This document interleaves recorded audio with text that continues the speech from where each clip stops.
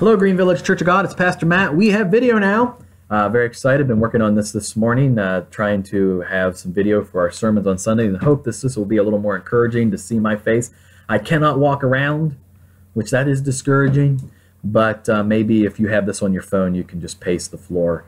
Maybe that'll give you the same effect. But I'm here in my kitchen, and we always have this poster on our wall. This has always been here, be still and know. And so that's what we're being asked to know. That's what we're asked to do right now, to be still and know that He's God. And for some of us, that being still part is tough, but we need to.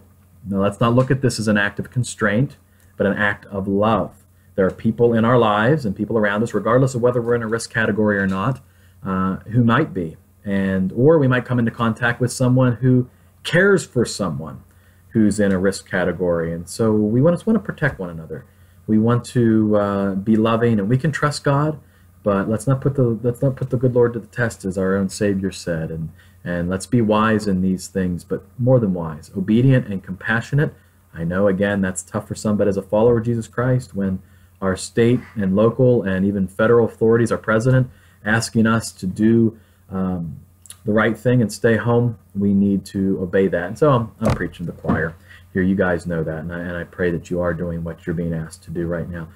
With that in mind, we're going to have probably a couple weeks off here, and looking ahead, I'm going to be using our videos to encourage you. To remind you, this past Sunday we had our sermon on the audio and talked about worry, and just want to remind you.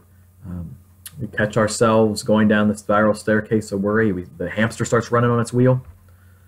Let's stop, and we pray with specific prayer and petition. Number one, prayer and petition. Number two, we then give thanks. We remind ourselves of all the amazing things our God has done. And then number three, in the face of worry, what do?